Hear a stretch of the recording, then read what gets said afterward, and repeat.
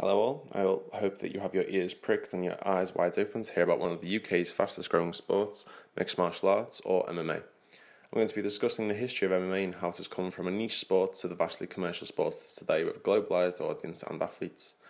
Now when I say MMA, many will quickly jump to the UFC founded by Dana White in 1993, however we'll be back to this later.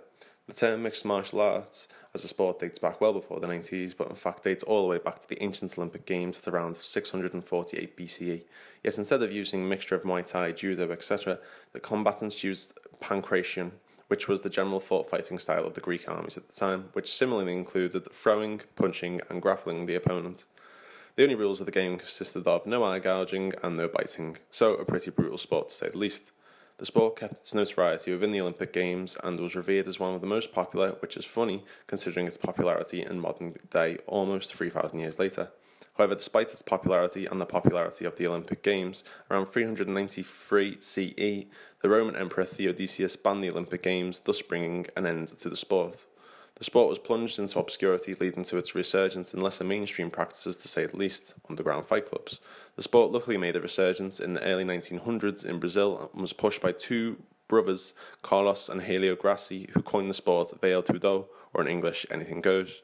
The sport garnered its first taste of commercialisation when the brothers used to put advertisements for their sport in the local paper, challenging people to come and take part. The brothers vastly underestimated the proclivity of their newfound sport and were shocked to find how many challengers turned up, let alone the amount of spectators. So many, in fact, that the facilities could not accommodate the numbers and soon had to move to football stadiums to cater to the vast numbers. This is one of the earliest forms of commercialisation, simply by putting an ad in the paper. The sport has come a long way since then, so before we get into that, we'll first look at commercialisation in sports itself. As discussed by Wigglesworth et al., commercialisation was first brought about when local pubs and taverns began to host or provide social facilities to the sport's participants and spectators, as well as hosting their own games to be played in the pubs. Further discussed by Wigglesworth is that the pubs and taverns noticed such an increase in revenue that they began to hire out cricket grounds to host their own sporting events, which in turn they could use to promote other events. Another set of pioneers in commercialising sport were the aristocracy and nobility, who would finance theatres, clubs and sports through investing their own money, which they would make back through spectators and gambling. Reading this, it is easy to see that outside interests play a big part in the promotion of sport and leads on to how commercialisation in sport can be defined as done by Beach and Chadwick. Commercialisation is the process increasingly found in sport where a business or businesses from outside the sport have become significant stakeholders in the sport in order to make a direct or indirect profit. This certainly rings true in modern-day MMA/UFC, and especially as we see many outside businesses vesting their interests within the sport, such as Reebok's sponsorship of the UFC. From 2017, Reebok are giving athletes up to £5,000 per octagon fight at a starter level, while champion athletes in the sport receive up to £40,000 per fight. Though it seems that Reebok are just pumping money into the UFC without the UFC giving them any tangible money back, this is a form of indirect profits, as the average UFC fight night brings in around 1.5 million viewers on channel Fox 30 alone. That's 1.5 million people who will be exposed to Reebok's brands and have thereby been indirectly advertised to. In our modern era, sponsors can afford to invest these vast amounts of money into the sport, as viewership has come a long way since buying your admission ticket. Now people can view the sport such as MMA on various media platforms, from live television, radio, podcast, and, most popular with people, illegal streams. Although not mixed martial arts but boxing, with MMA frontman Conor McGregor versus Mayweather, it is thought that the fight was viewed by up to 50 million viewers via illegal streams, while only 4 million tuned in via pay-per-view.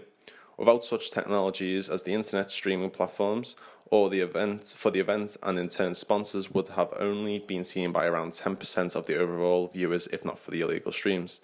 This leads us on to why sponsors seem to have a much more vested interest in champion athletes. As stated before, the champion athletes receive up to 8 times the revenue from Reebok sponsorship than lower level athletes. This is due to a free aspects of selling public performance to audiences and further selling the audiences to sponsors. As stated by Coakley and Pike, the three aspects are marketing hype based on myths and images of the players or teams, athletes who are entertainers or even celebrities, emphasis on the heroic actions in addition to aesthetic actions. One needs to look no further than the recent Conor McGregor versus Khabib fight, where the marketing hype was indeed vastly emphasising on the athletes' widely different personas. The two athletes even had nicknames, McGregor's being the Irish Gorilla and Khabib's the Eagle, which adds to the marketing of the fight. With all this hype, viewers would presume that they were about to watch two demigods battle it out, when in reality it was simply two professional athletes competing in the sports competition.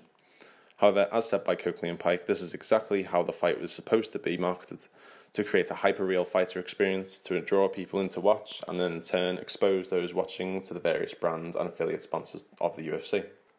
Globalisation. Sporting events like this would not have such commercial success they do without having such a versatile globalised market. 5 decades ago, such events would have been localised to the arena or venue that it was held in, or possibly even the radio. Yet with the development of technologies such as satellite television and the internet, such events can be broadcast across the globe. This has led to a huge increase in viewership of most sports, including the MMA, through UFC and Bellator, who have seen exponential growth due to these developments in broadcasting. As mentioned before, the McGregor-Khabib fight was a huge sporting event and was broadcast across the globe through many formats.